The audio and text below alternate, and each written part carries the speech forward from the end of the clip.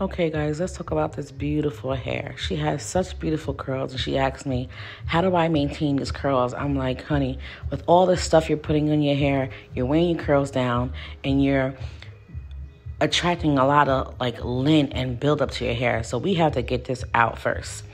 Simply, we have to give her a detox. But to maintain healthy curls, it don't take much. How is she going to see how beautiful her hair is? So we're going to definitely do a hair detox, get all this buildup out of hair. Yes, I look like somebody's uncle right now, but don't worry about me. Worry about what you got to do. So right now we're going to detox this. All this, she has so much buildup in her hair from all the products that she has. And she has, I don't want to say it's matting, but a lot of the hair has come together. So we're going to massage these baking soda and apple cider vinegar into her hair. We're going to break it apart, have these curls separate and become individuals and not a team. And we're going to get her going. But definitely when you come to me, you're going to get some hair advice. And we're going to teach you how to maintain this beautiful hair. Hopefully that when we're done, she'll know how to take care of her curls. It's simple. Her hair is so beautiful. I told her to get a water bottle, get some olive oil, get some conditioner, some aloe water, because aloe water is so excellent for her hair, and just spray her hair. All this heavy stuff you put in your hair is weighing the curls down. It's weighing your curls down. She can't see how beautiful her hair is. So my goal is to help her see how beautiful her hair is. So right now I'm just pulling apart her curls and pulling off all that gunk off these curls and setting these curls free, just being held captive. You can see from on my hands how much stuff she has in her hair.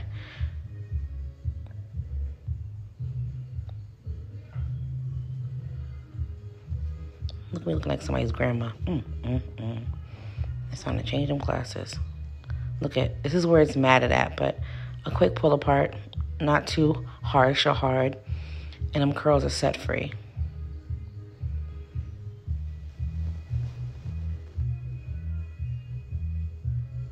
It's always important to be very gentle on the hair.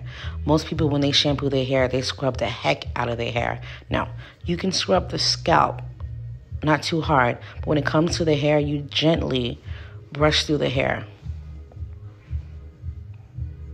This is going to be her last shampoo. Since all of the gunk is out, now we're going to just shampoo her.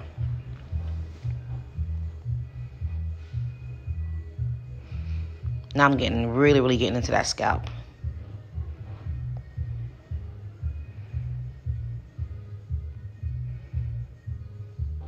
You see how I'm just running my hands across the hair? I'm not really like harshly, heavily roughhousing the hair. I use my own words, but I'm just kind of, making sure the hair is cleansed and running my hands across it. People are just too harsh on their hair.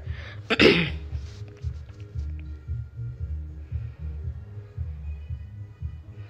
scalp is what needs the scrubbing.